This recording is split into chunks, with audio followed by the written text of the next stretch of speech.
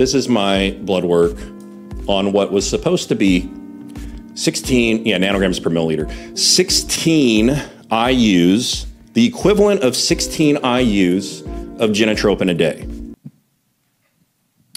My name's chaseirons. I have a YouTube channel where I talk about how to do this stuff as healthy as possible, and I am an avid steroid user.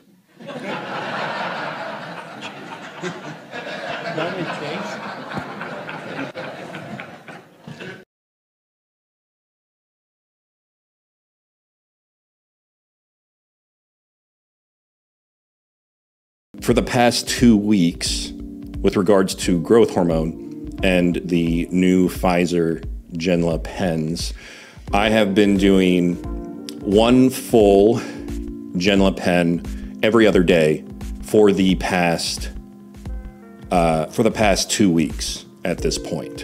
And I got blood work on this last Friday, and I got blood work the Friday before to see what the numbers on that were going to look like. So I guess we can go ahead and get down into the nitty-gritty on my results and review on the NGENLA pens.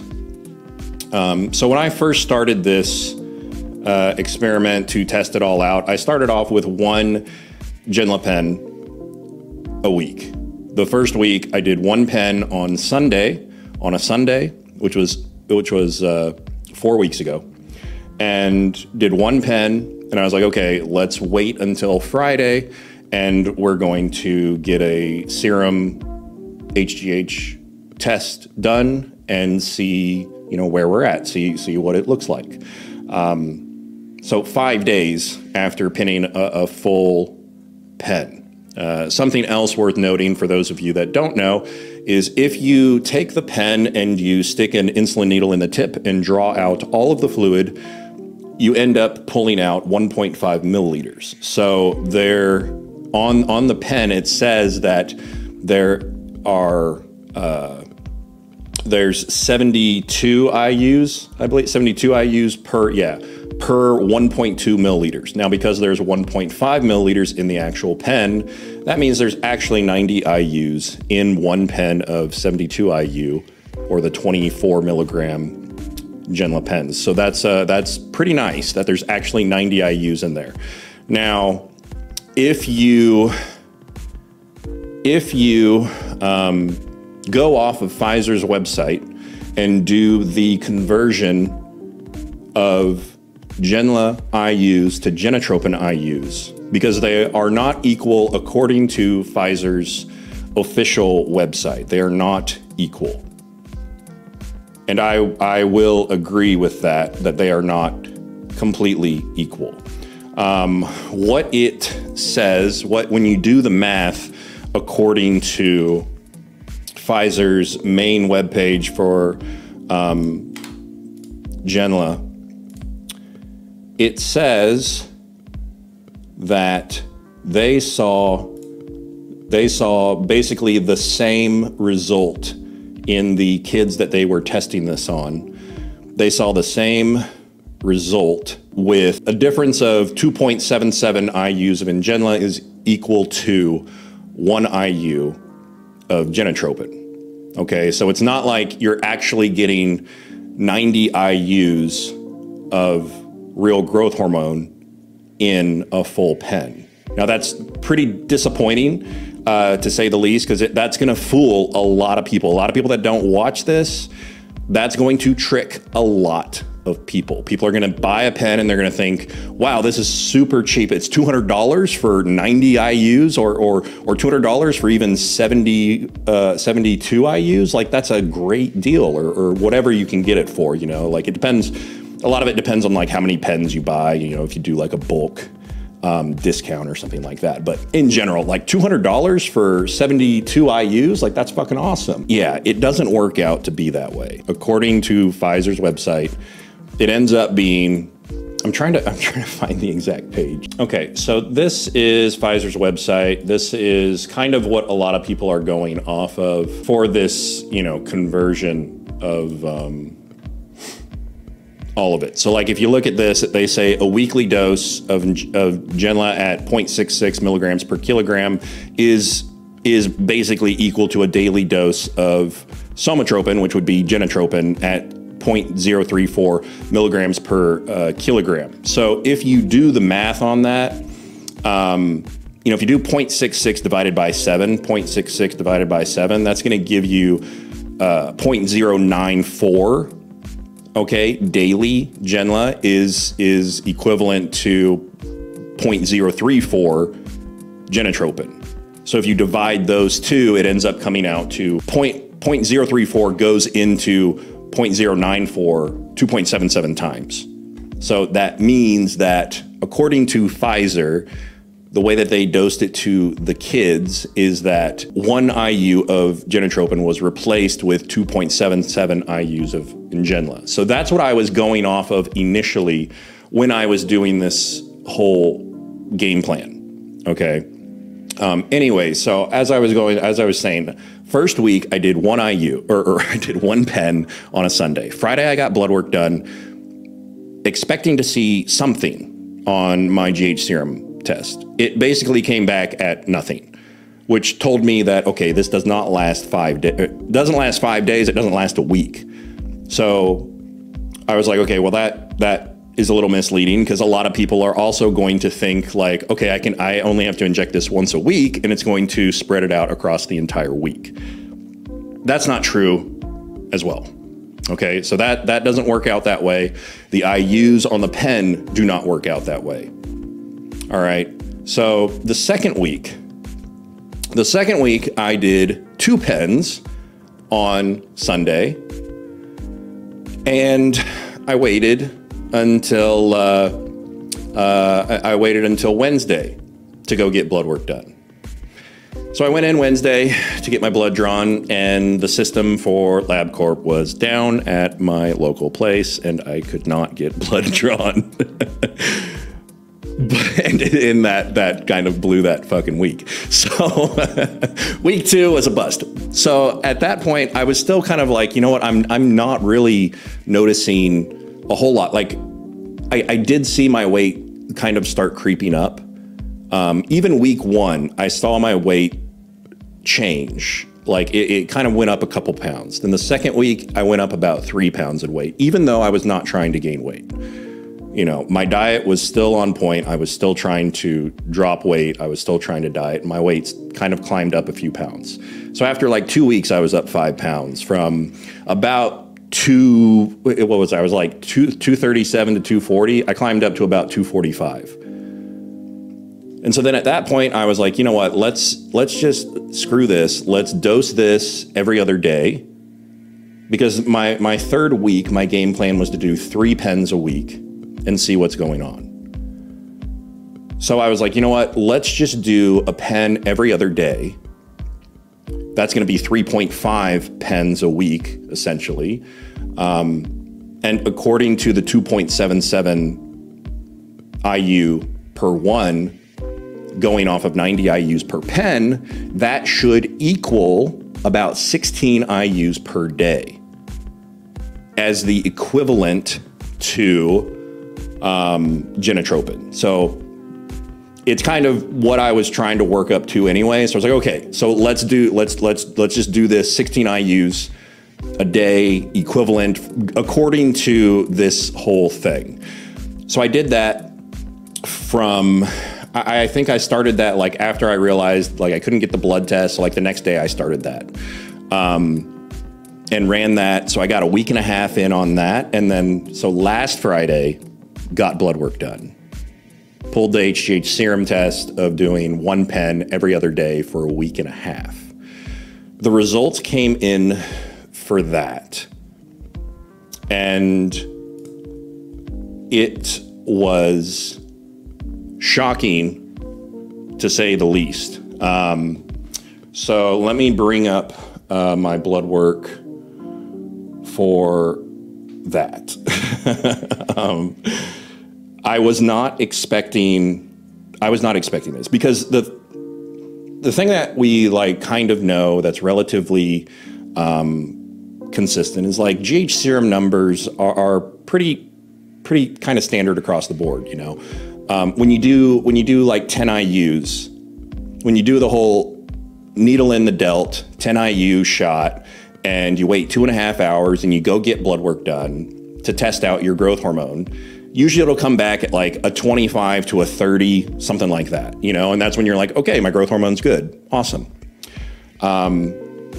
Which I personally have seen doing 20 IUs in the delt, one shot, going in and getting back a 55 on my growth hormone serum test using pharmacy growth hormone, whether it was genotropin or serostim. So we kind of know that 10 IUs is going to give us a result of about 25 to 30 nanograms per deciliter on, or is it that nanograms per milliliter? What is it? I don't know. It's going to give us 10 is going to give us a 25 to 30, 20 is going to give us a 50 to a 60, and so on. So I'm going to bring up what 16 IUs of NGENLA gave us. So this is my blood work on what was supposed to be 16 nanograms per milliliter. 16 IUs, the equivalent of 16 IUs of genotropin a day. Now this growth hormone test, this was pulled 30 hours after my last injection. 30 hours. This was not an in-delt 2.5 hour test later. This was 30 hours after my last pen. 155 nanograms per milliliter. And my insulin, my fasting insulin, is still coming back in the single digits. I'm not experiencing any signs of insulin resistance. If I was, number one, my blood glucose would be climbing, which I test that every single morning. It's never been over 100. And this number would be climbing. This number would be absolutely double digits if something was going on with regards to fasting insulin, with regards to insulin resistance. This number hasn't budged. When I was completely off all of it, because remember, like I wasn't even taking serostim before this. I was like 4 months off of all growth hormone, and then I started the 1 pen of NGENLA. And even on the 1 pen, like it came back at a 5.4 or something like that. So even on that, like there was nothing there. This, I was expecting it to be maybe like a 7, 8, 9, 12, maybe, but still it was a 5 still. So it was like, okay, insulin resistance is not setting in yet. And I'm doing a shitload of this, but I came back at a 155, 30 hours after injection. Now 155, if we go back to what I was talking about earlier, where it's like, okay, if we know that 10 IUs 2.5 hours later will typically get us like a 25 to a 30, what the fuck is going on here in this result? Like usually we don't see numbers like this unless you are IVing growth hormone and test it like immediately after. Like that's how high this fucking number is. So like a 155, if you divide that by 25, that comes back at a 6.2. You take 6.2 times 10, that's 62 IUs per day equivalent.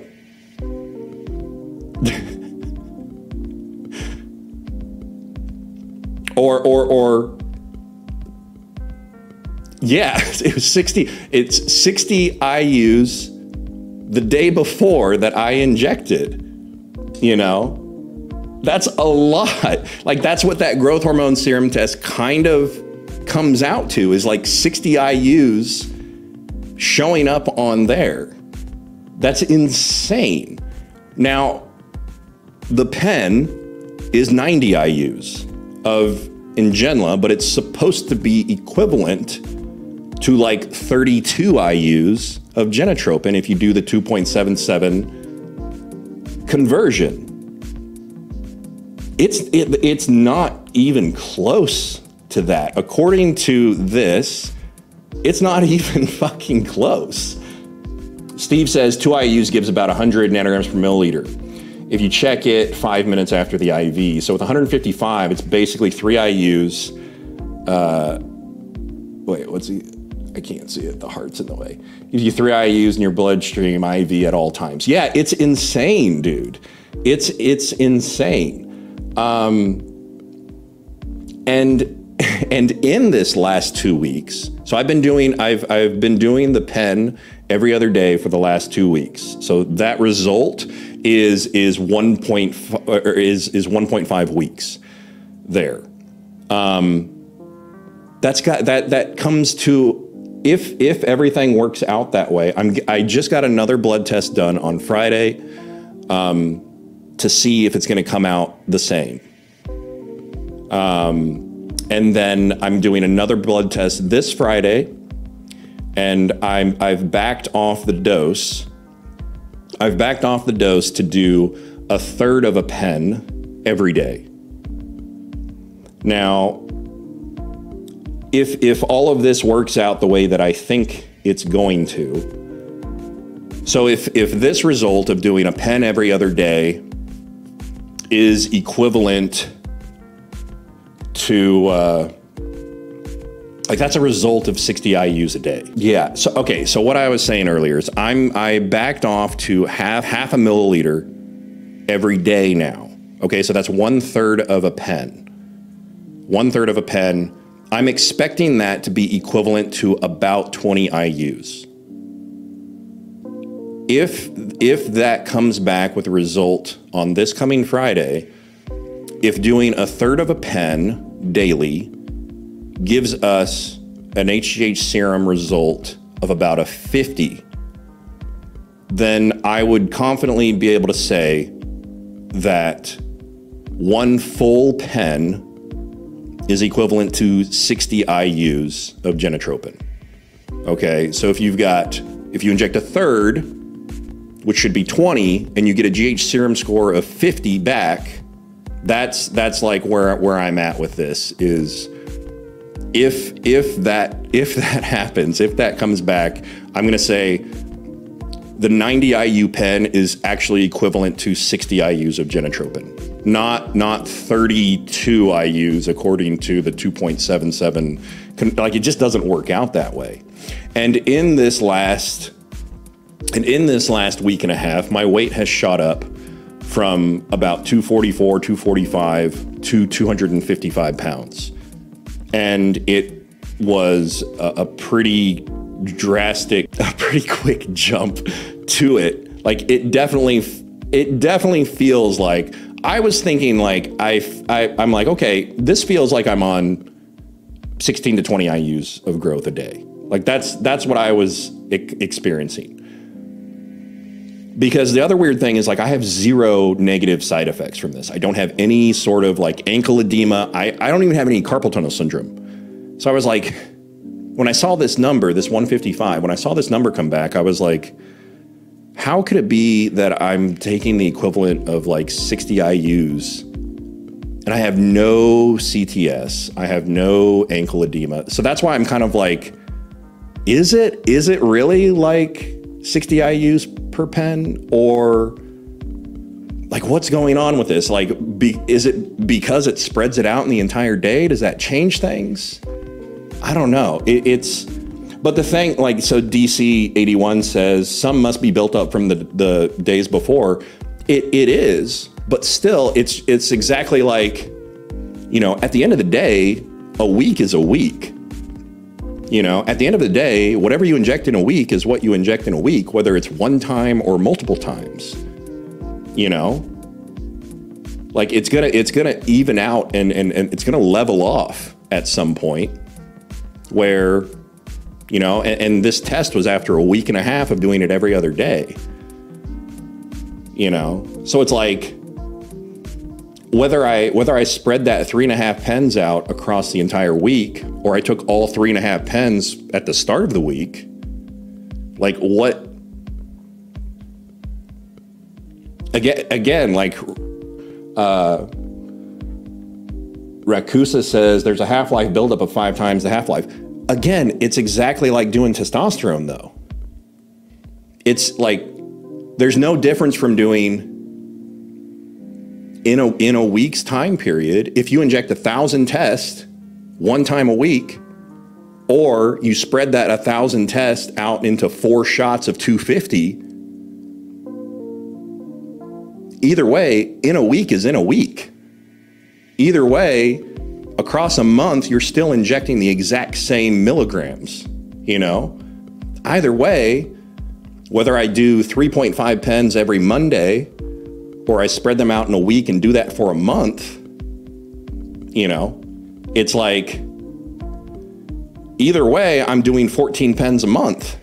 You know, it doesn't change the fact that you're still doing 14 pens a month, whether you do it 3.5 every other day or 3.5 4 times in a month, you know? So it's just, there's definitely something strange going on with it. But like I was saying, my result in this last 3 weeks, 3.5, 4 weeks of doing this, my weight has shot up from about 237, 240 pounds up to 255. I have pictures of before I started it and where I was yesterday. So let me bring those up now so you guys can kind of see what that actually looks like in the real world. So here we are. This is 237 pounds. This is 255 pounds. I literally, like, this is rolling out of bed yesterday morning and snapping a picture.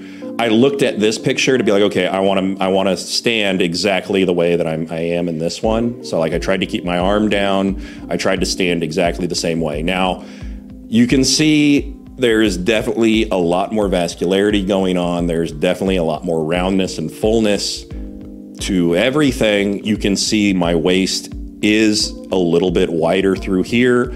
I will say that I have felt like, if I was gonna say that there's a negative side effect, I would say that I have felt more bloated in my midsection. Absolutely, I have felt that. But I mean, I've been fucking swole everywhere else. You can see there is a little bit of water that is in my face versus here. But again, it's kind of like, you know, when you gain 20 pounds, your face is gonna hold a little bit more fluid, you know? Like, your face is gonna be a little bit bigger when you're 20 pounds heavier. And then if you just kind of like look at the texture of my skin, like everything, it looks harder throughout. Like, and I mean, I've definitely noticed that it is, I mean, things are thickening in another way. So yeah, like this is the result of 3.5 to 4 weeks of doing 1 pen the first week, 2 pens the second week, and then basically 3.5 pens the third and fourth week. Taking me from 237, which was on no growth hormone at all. There was no growth hormone on this look at all. And I do say in my comment section down here, I do prefer this look. When it comes to straight up bodybuilding, like, I can't imagine how things would go if I stayed on this dose and just let shit fucking ride. Like, I can't imagine, because like I feel like things are morphing on the, like, we're having another morph going on if I just let it go and let the shit ride, you know? Personally, I'm going to go back to this look. Personally, this is where I'm gonna start heading after I do this next blood test. So like I said, I'm doing half a milliliter, which is a third of a pen daily. I'm going to do that up until Friday. And then once I get to Friday and do my blood work, I'm going to drop the growth hormone. I'm not going to switch to Serostim. And I'm going to start dropping back down because I do prefer this leaner. I mean, it's not that it's leaner, you know, it's like technically this is leaner than this, but I did feel a lot better on this. Like my blood pressure here is quite low. My blood pressure here, like I'm back to like 120 to 125 over 80 to 85 with this look. My resting heart rate here was 53. 52 was the lowest that I saw it here at 237 pounds. My resting heart rate here, it's like 68, 69. Last night, we went to a wedding. I ate a whole bunch of bullshit last night. My resting heart rate last night was a fucking 76. Like, that's bad. So, not happy about that. But on nights where it's like, you know, normal diet, normal circumstances, my resting heart rate right now, which is here, this look, is like 68, 69, sitting around there. I'm going to go back to this and we're going to kind of continue dieting, continue cutting down from this look. Because I just feel better there. Like I felt so much more healthy. I felt so much more athletic. And personally, I feel like this is definitely a better look for business. This is definitely a look for bodybuilding. Absolutely. If you want to be straight up 100% going for pro bodybuilding, then stay on the growth hormone and keep pushing. But that's not what I'm doing. That's not my game plan. So what can I say about the Genla so far is that it is legit. It does work extremely well. I did take the amount of money that it would cost to do a pen every other day like I was doing, considering, like, say if you bought it in bulk, you could get like a pen for $185, something like that. So you take that and you multiply that by 3.5, like it's not cheap to do what I did. I mean, it's basically $650 to do what I did in a week for that. Now, a box of Serostim to run a box, it's gonna not cost that much different. And if things line up the way that I was looking at it, because like doing a vial of Serostim a day, you know, that's gonna cost a person, depending on who you know, depending on bulk offers, things like that, it could run you anywhere from $400 to $600 for a box. And a box is gonna last you a week if you do 18 IUs a day. And you're gonna get a GH serum level back that's like a 50 when you're doing that. Versus spending $650, so spending, you know, maybe $50 to $100 more and getting back a growth hormone serum test of 155 that is supposed to be constant, not spikes and drops. And as long as you are paying attention to your fasting insulin and your blood glucose numbers, like as long as you are paying attention to that, like it's super fucking cheap to get a fasting insulin test done. You know, like go to our sponsor, algodx.ai, use code CHASE, and you can get 10% off an insulin test. As long as you're paying attention to that, like, it's not like you're gonna go, like, clearly you're not gonna go from, you know, having great insulin sensitivity to fucked up, because I've tested it. I've tested it. You're not gonna go diabetic in 2 weeks, a month. It's not going to happen. As long as you're living the bodybuilding lifestyle and not eating like a fat idiot, you know. But I mean, let me bring it up. The insulin. This is AlgoDX, by the way, guys. Amazing prices that we have on this website. Absolutely amazing prices. Also, something worth noting: fructosamine. This blood test, guys. This blood test. This is a great blood test. This is basically hemoglobin A1C, but for the past 2 to 3 weeks, not the past 3 months. How fucking good is that? I hate the hemoglobin A1C test because, like, our diets change so quickly. Who gives a fuck what we were eating 3 months ago? I want to know what my shit's doing now. Fructosamine is going to give you your average blood glucose levels over the past 2 to 3 weeks, not past 3 months. This is a great test for bodybuilding. Fructosamine, write that down. Get that. $14, amazing. All right, so fasting insulin, $14.25 to check your fasting insulin.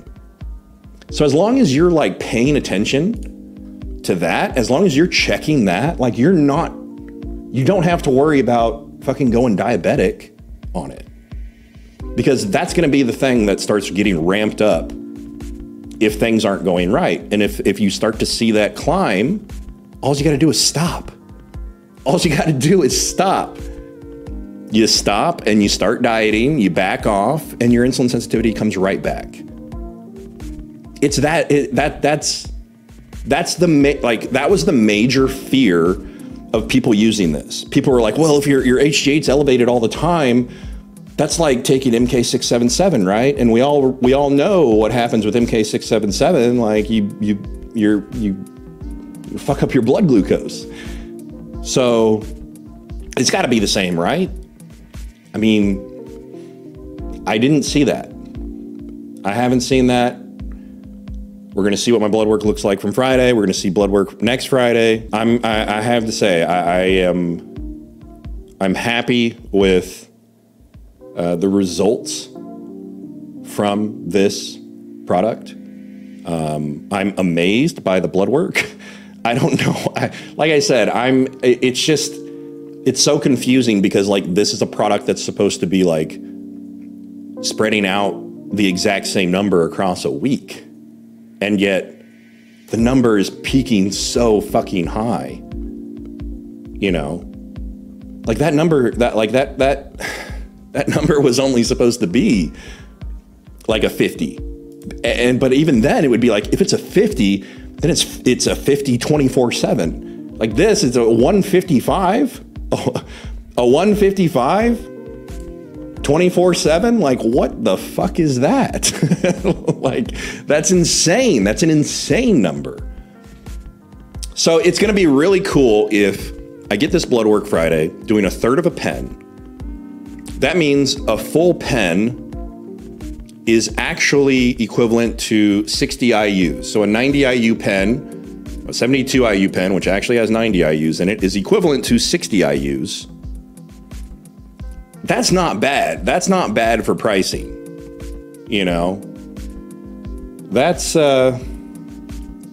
pretty good. 60 IUs for, you know, say you buy it in bulk, $185. I mean, that's $3 per IU. For pharmacy growth hormone, like that's a really good deal. That's a pretty good deal. Okay. So hopefully that number will come back and match up to be like, okay, this is the equivalent. 1/3 of a pen is 20 IUs, basically. Because if that's real, I mean, if that's real, I mean, that means like if I did the equivalent of you know, a vial of Serostim a day, like in a week, that's $430. If you wanted to do the equivalent of a vial of Serostim a day, it's $430 versus, you know, most of you are going to pay $600 for a Serostim kit. So it's like this is going to be a pretty good option. And that's for the small pens. Keep that in mind, guys. That's for the small pens. There's another pen bigger that per IU is going to be less. And it's going to have, it still has 1.5 milliliters in it. So you're getting, it's going to end up being a good deal. So yeah, review. All signs point to this shit is good. Yeah, it's pretty crazy. It's pretty crazy. So it's kind of exciting. kind of exciting for the community. The thing about it though is just treat it like regular growth hormone. Either take it daily or every other day. Don't try to take it one time a week. I wouldn't bother with that. I wouldn't bother with that. It just, because it probably has a lot to do. It probably has a lot to do with like how lean someone is too, you know, because it's like if you don't have a whole lot of fat, it's probably going to absorb a lot quicker. That's probably a big part of it. But yeah, I would dose it daily or every other day, and keep in mind that 1.5 IUs of Ngenla is likely going to be equivalent to 1 IU of genotropin. It's much better than what we thought, but I'm gonna say it's probably gonna be pretty close to that, and we'll confirm that this next Friday. And I'm pretty sure it, like I said, like 155. The thing that makes me so confident about that is that was 30 hours after injection. Like 30 hours, that's insane. I don't know. If you're interested in finding this product, join my Discord, join my membership. You need to be on the email membership. If you want to join that, check the description box down below. You can figure out the link there where to join my membership and get in the Discord. You need to be on the email membership. Depending on what YouTube wants to charge for that, it's going to be between $25 and $30 per month to get into that. And you can get in the Discord and hear about all of this before I make a video on it. I've been posting all of this, talking about all of this as it's kind of been happening in Discord. So if you are in there, you kind of get the first look, early access to what's going on, and all the sources that I use are in there. So if you're interested in that, get in there. The Discord is completely private. If you are not a member, you cannot get in. So keep that in mind. It's a complete waste of time to have a link to the Discord if you are not a member. You won't be able to see anything. Once you get into the Discord, you have to connect your YouTube account that is a member and sync it to your Discord account, and that will open up all the channels and allow you to see everything. There we go. That's the review. That's all that. That's how it is.